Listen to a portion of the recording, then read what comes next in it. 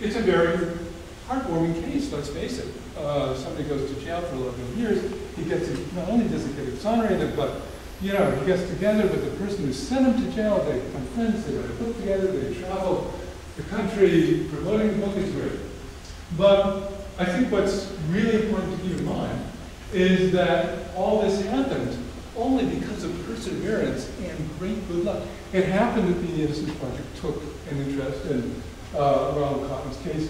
It happened that there were many people around who worked very hard to get the DNA tests, which is a very hard thing to do after the fact, to do all the other things that eventually resulted in the exoneration. Most people who are probably languishing in jail and who are innocent are likely not that lucky and or do not have people persevering for them as much as they did here.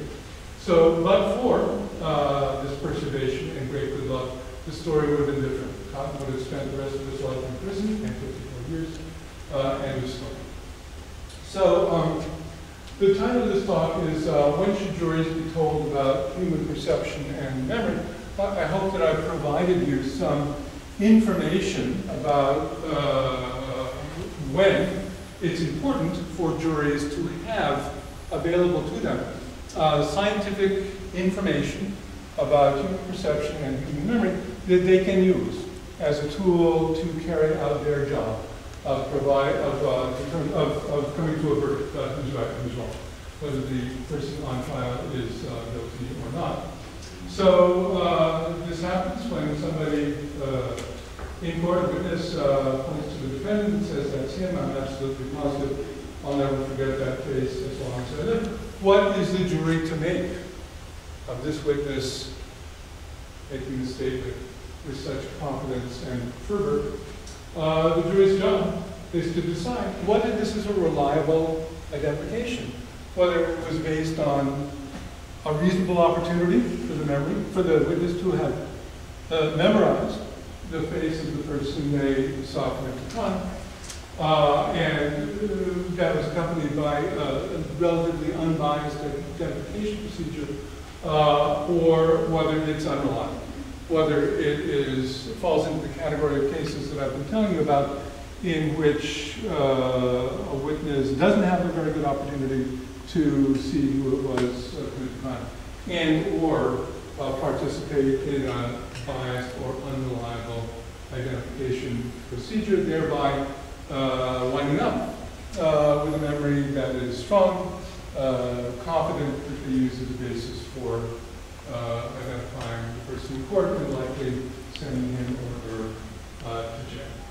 So that's the job. That's when juries should be told about human perception and memory. Thanks for listening.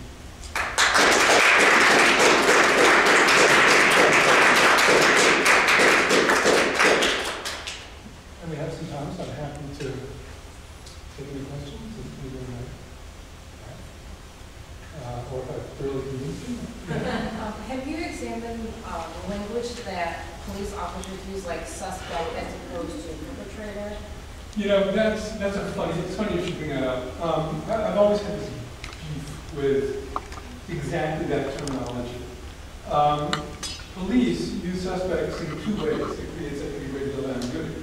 They use it the way I've been using, in which a suspect is really a suspect. You don't know whether he or she is the person who's committed the crime or not.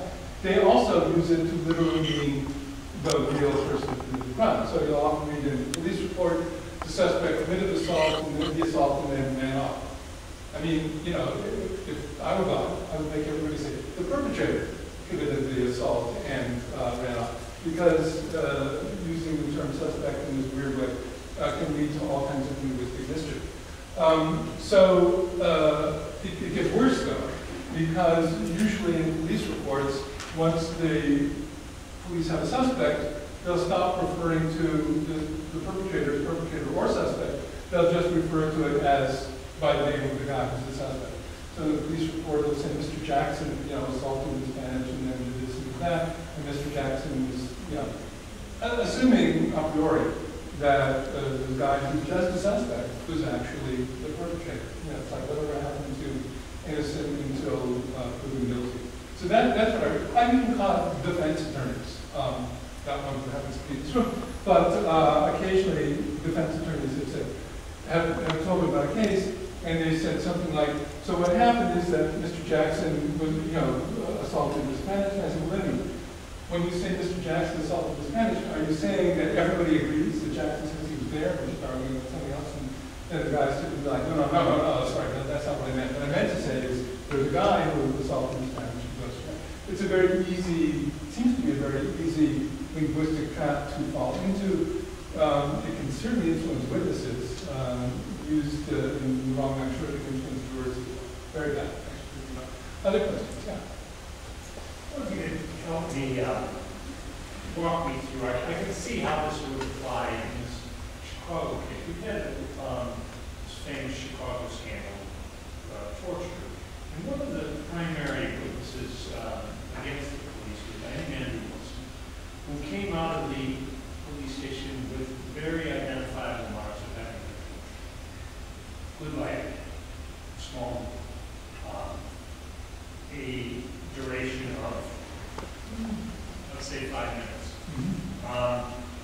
He's able to pick 2 people out who seem likely to have known, given that they're named by other people later. So there's a lineup or lineups, and he picks out. He picks them from photos. He goes through a mugshot procedure. You'll have to forgive me. Okay. I don't know the never a mugshot procedure. I believe that at some point he's been shown photos. Yeah. He's not there. However, he picks a third guy who contends he was up in Wisconsin at the time that this shot took place. How would you explain that? So 3 people. Yes. And how many actual torturers were there? Many. Okay. Well, given that when he was first brought to the police station, he was brought into a room and kicked and punched and he sustained Yeah, without going, it's one of those cases that's interesting, but one in which really the devil is in the details, which is why I tried to press you for some of the details. Yeah. And I don't think I want to try to walk you through this case because, frankly, I just can't.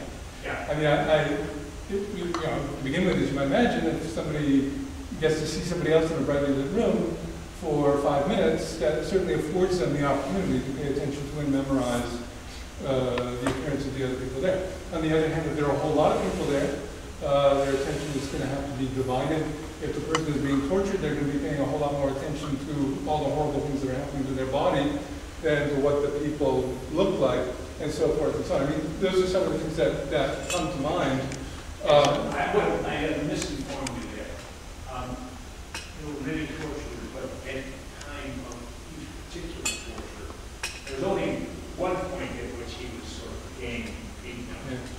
Otherwise, it was very isolated. I was cross-racial. Yeah, right. As I said,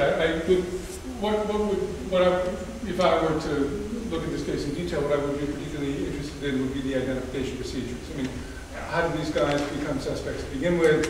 In what way were they identified? You said that 2 were identified plus 1 who either said he wasn't there or was shown objectively to have not been there. Be speaking an obvious false identification. What does that mean about the identification of the other 2 guys? It sounds like an interesting, awful, detailed and